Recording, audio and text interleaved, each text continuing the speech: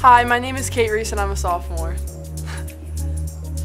It means so much just to be able to see that Tucson is getting excited about women's basketball again, and just having all these fans that come to the game is such a great advantage for our team when we play at home.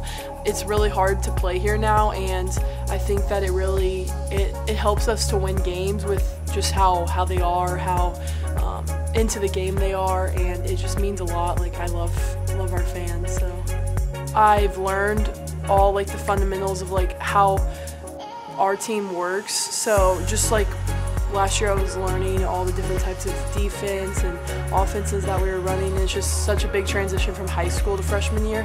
So I think this jump is a little bit less because I've learned all of that already, and just going through a year already has taught me so much. So I mean, I'm still learning, but it's definitely not as intense. I think it's great having international teammates and just being able to see all the different cultures that come together.